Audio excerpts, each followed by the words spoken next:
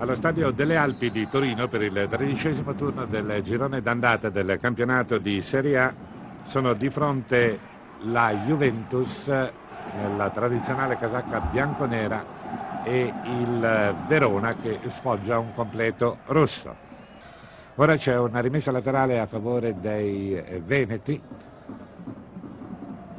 che per la verità hanno finora raccolto in campionato meno di quanto meritassero. C'è questo colpo di testa a seguire, va a coprire Ferrara, poi lotta accanitamente a centrocampo il Verona e c'è questa possibilità, c'è il tocco al centro per Maniero, il destro di Maniero, e il Verona che è imprevedibilmente in vantaggio al 25° del primo tempo. Ottima azione in contropiede del Verona che ha rubato palla a centrocampo, e vedete che c'è questo suggerimento di Zanini per Maniero che non lascia scampo con il suo destro a Peruzzi. Zidane che ha subito fallo, immediatamente battuto il calcio di punizione, vedete il raddoppio di marcatura a Metrano in azione fallosa. Di Livio ora, sempre Di Livio, parte il suo traversone ribattuto.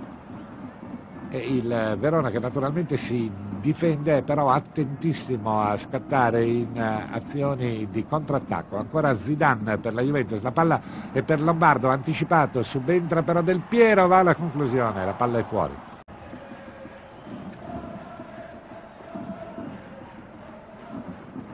Vediamo, vedete a Metrano, il fallo è ancora di Del Piero, nei pressi c'era anche Porrini. Punizione battuta dal Verona, c'è il colpo di testa da parte di Maniero e l'incredibile 2-0 per il Verona sul campo della Juventus. Ottima esecuzione di testa di Maniero che deposita il pallone proprio verso il paletto più lontano della porta di Peruzzi che non ci può arrivare. Ecco che rivediamo, vedete, palla che carambola sul palo e finisce in gol, nulla da fare per Peruzzi.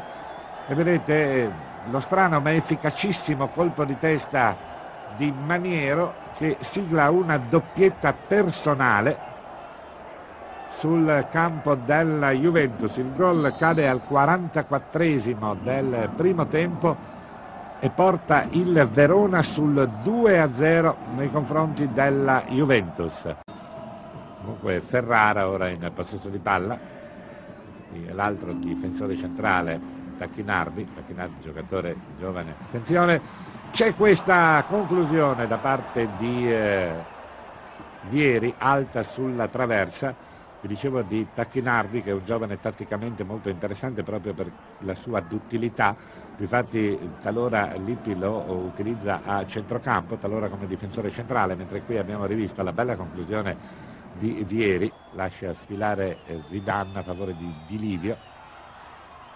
Palla che arriva a Porrini che ha una gran giocata, avete visto il controllo in dribbling di Porrini a saltare un avversario e poi a depositare in gol, con Juventus che trova il gol che dimezza il suo ritardo poco prima del riposo. Vediamo ancora, c'è questo pallone toccato da Baroni, poi bravissimo Porrini, quasi fosse un attaccante a controllare, vedete, in profondità saltando un avversario e poi con il destro a infilare sull'accenno di uscita di Guardalbero, ma ha recuperato Di Livio. Poi questo lungo lancio di Torricelli, palla a seguire a favore di Vieri, Vieri la rimette ancora verso il centro, chiude Baroni, attacca ancora con insistenza la Juve e Tacchinardi disturbato con efficacia da Ficcadenti. Palla affidata ancora a Ficcadenti, gran giocata su Zidane, poi lancio in profondità per Zanini, è libero al centro Maniero, tiro di Maniero che sbaglia da posizione vantaggiosissima.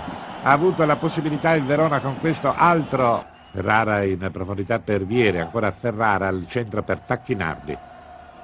Cambia gioco da quest'altra parte in modo preciso su Del Piero, va Del Piero a puntare Siviglia, converge, poi fa filtrare questo pallone in profondità e ancora Vieri, e attenzione, Vieri viene agganciato e l'arbitro decreta il calcio di rigore. Rivediamo, vedete Vieri, c'è su di lui Ametrano, l'arbitro giudica irregolare il contrasto.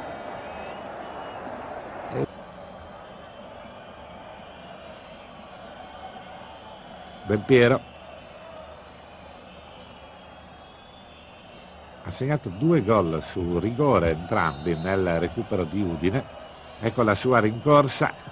Il tiro e il gol Juventus che raggiunge dopo lungo e faticoso inseguimento il Verona sul 2-2 e i bianconeri hanno a disposizione ancora 25 minuti più recupero per tentare di vincere questa partita che si era messa davvero molto male.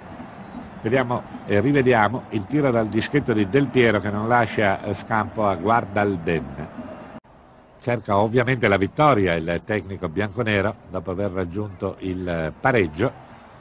Attacca ora con Del Piero la Juventus, va Del Piero, converge, una finta, parte il tiro ed è un grandissimo gol di Del Piero dalla sua posizione favorita. Del Piero indirizza sul palo più lontano convergendo da sinistra e battendo con il destro. Un gol davvero splendido che abbiamo la possibilità di rivedere, autentica invenzione da parte di Del Piero, nulla da fare per Guardalben e Juventus che passa in vantaggio.